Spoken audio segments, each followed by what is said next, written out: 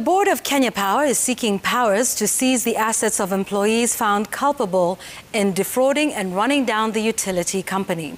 In a notice, the board says it will seek the approval of shareholders to undertake legal action against its employees when the company holds its annual general meeting on the 3rd of December.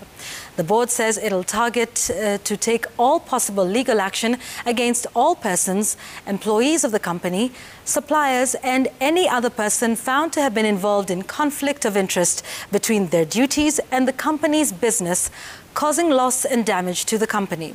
Additionally, the Board of Kenya Power seeks to undertake a review of all forensic and other audit reports with the view of undertaking legal action, including recovery of losses against the assets of persons found culpable. The action is set to also rope in past senior executives and other senior persons who've served in the management of the company.